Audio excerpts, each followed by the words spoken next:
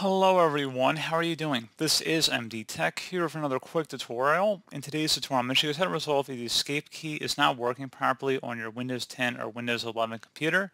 So this should hopefully be a pretty straightforward process here, guys, and without further ado, let's go ahead and jump right into it. So first thing I recommend doing would be to open up the search menu, type in Troubleshoot, best match, come back with Troubleshoot settings, go ahead and open that up. And then on the right side, you want to select Other Troubleshooters. And then underneath Other, scroll down and select the Keyboard Troubleshooter and then the Run button. And then if it was able to detect any issues, I'd recommend following along with the on-screen prompts. Something else I'd also recommend trying here as well, close out of here. Open up the search menu and type in Device Manager. Best result should come back with Device Manager. Go ahead and open that up. And you want to double click on the keyboard section and then right click on the keyboard listed under here and select Update Driver. Select Browse My Computer for drivers, and then select Let me pick from a list of available drivers on my computer, and then select Next. And then once you're done with that, go ahead and close out of here, and you will need to restart your computer for the changes to take effect.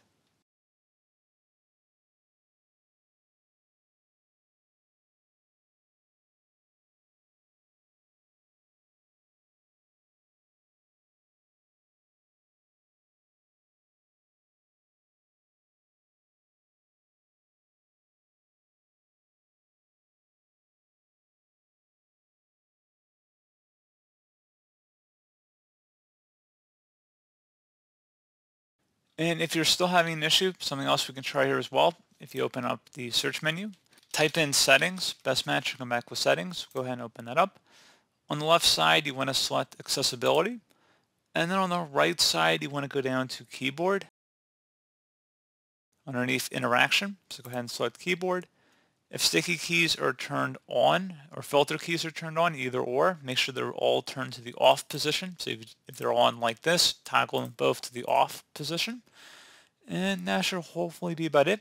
You may also be having an issue with a worn out keyboard, in which case you may want to consider replacing it with a new keyboard or trying a different keyboard in its place and see if that resolves the problem as well. This would pertain more to external plug-and-play keyboard devices. So pretty straightforward process, guys. I do hope I was able to help you out, and I do look forward to catching you all in the next tutorial. Goodbye.